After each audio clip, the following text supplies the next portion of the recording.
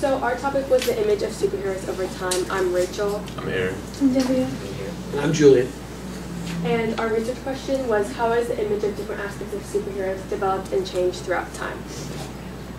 So I'm doing the female and male body ideals. And so for the female ideal bodies in the 1950s was to be skinny and thin, and that is shown here in the Wonder Woman comic, which was made in 1942.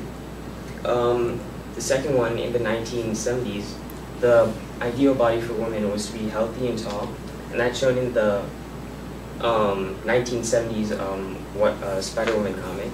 And from the 2000s to now is that they didn't want to be just healthy, they wanted to be fit and tall, and that's shown here in the 2000 version of Spider-Man. Okay, so for male superheroes, in the 1930s to the 1940s, the ideal body for males was to be stout and fit, because the last ideal body was basically males were to be fat was to be rich, so it degraded to this. And for the 1990s now, the ideal body for males was to be tall and athletic. So the Marvel versus DC debate and comparison has been going on for a long time now, and both companies have definitely changed, and society has shaped how both companies have changed over time. So both companies were founded on the basis of using storytelling and using their characters and heroes to sell their product and drive consumers to want to read their product. But over time, society's pressures to have heroes have this godlike image has made image one of the main points of these comics.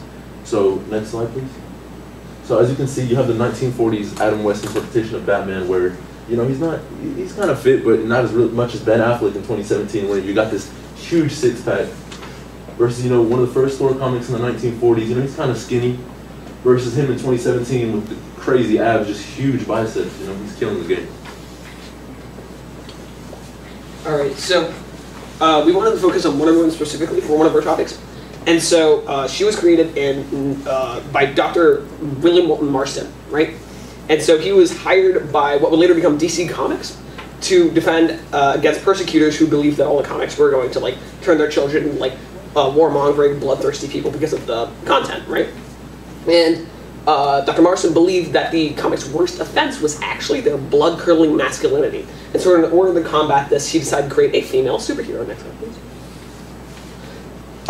But also from the start, this was very strange of him. He believed that women's greatest trait or their greatest allure was that they actually desired to be bonded in a sexual fashion. And so from the start, every issue, she was being tied up, chained up, and captured. In fact, he got messages in, he got letters in about how his readers were aroused by this behavior here. Next slide, please. Recently, more modern, it's definitely strayed away from this because DC Comics, of course, doesn't want to have more explicitly sexual tones with their superheroes and such. But as Aaron was talking about, the focus has definitely turned more to being a god body image. Here we have incredibly muscled, incredibly tall, and just all around very large character, as opposed to the earlier kind of skinny, kind of small. Next slide. And so even more so here, she's just incredibly fit, very tall, very powerful. Very recently though, this has been kind of on the downhill very recently, because we actually have images that are more this kind of looks like a real human being as opposed to literally Ares. So it's kind of changing. Okay, so basically, so I'm going to be talking about costumes, and costumes have become such an important part of superheroes nowadays that they basically define the superhero. For example, when you look at Iron Man, without his suit, he doesn't have any powers. He's just a normal man, very rich though, but he has no powers or nothing. And when he does have a suit, it makes him extraordinary versus just like a normal person, which basically defines why he is a superhero. Okay, so superhero costumes. When superheroes first first emerged during the Great Depression, which was a pretty bad time for the Americans. And one of the main reasons why they became very important in American society and the entertainment industry was because of their costumes, because they wore costumes that represented the flag and the nation, and it brought like a spark of hope amongst the people because it showed that, I mean, they were there, they were rooting for them, and they were basically behind them. Okay, so one of the main things that people see when in a superhero is what they're wearing. So in later times, they started wearing masks and capes. So some people believe that the masks obscured the skin, and basically it covered up the race and the ethnicity, and they believed that nationality, that superheroes were supposed to be seen like as a set of traditions and values versus race and ethnicity. So that was more of a unifying act. So I want to focus more on the actors of superheroes. So some of the first actors, like Adam West as Batman and Kirk Alyn as Superman, don't necessarily look like the superheroes that we see today, as Aaron said.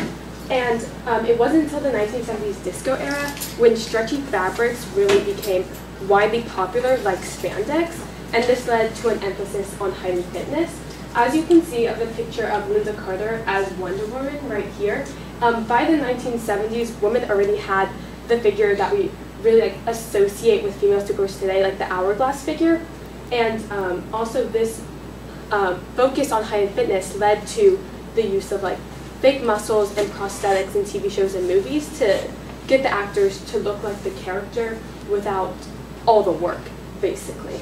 But when producers approached Christopher Reeve for his role as Superman, and they're like, hey, you should use fake muscles, and he's like, I don't want to do that, so he decided to do the natural route and diet and exercise, and he actually gained 30 pounds of muscles before his role. And this is a practice commonly seen today.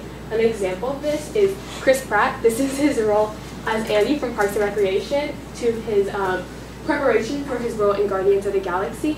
He actually lost 60 pounds in 6 months, and the second picture is something he posted on Instagram to basically show off his training.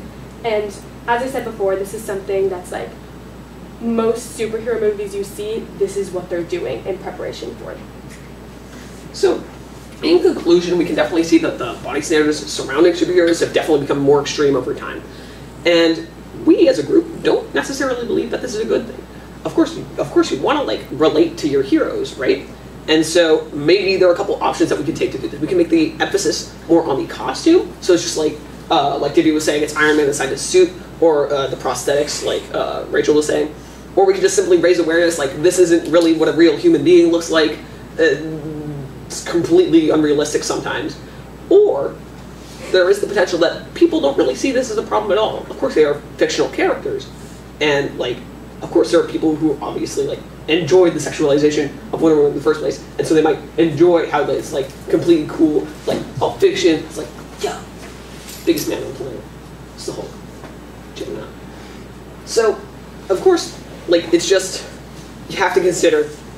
Not everyone thinks is a problem, but it's probably something that we should change just so that everyone understands that these are not real human beings. Thank you.